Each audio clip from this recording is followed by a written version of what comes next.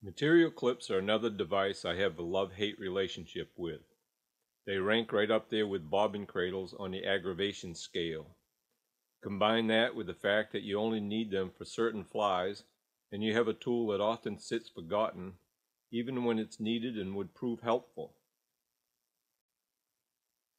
I had been tying for a long time before I bought a material clip. I've owned a lot of vices since then, and I've put a material clip on every one. Once you work with material clips and work them into your tying, they become the third hand that you so often need to hold materials.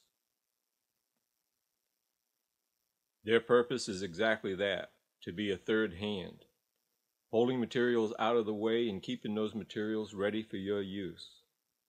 You know those things that must be tied in before you build the body, things like loop guards, ribs, and body wraps? That's what that third hand is ready to hold. You can tame those unruly materials, and for the most part, it's a pretty trouble-free operation. You simply spread the spring, put the material in place, and let the spring close on the material. The spring will hold the material in place while you wrap and tie. The problem comes when you want to hold something small. People often find that while it's easy to put thin wire or narrow tinsel into a material clip, it's often hard to keep it there. Here's a little trick I use to help with those hard-to-hold materials. I cut a small section of foam and use it as a filler by placing it in the material clip before I put small materials in. I found this to be so handy I seldom take the foam out.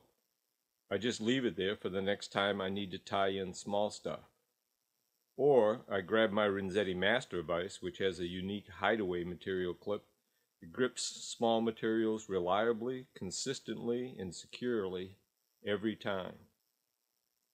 Whichever material clip you have, the Master Vise Hideaway or the snap-on clip that fits Presentation and Traveler Series vices, I'm sure you'll come to value it and find it to be the handy assistant that it is.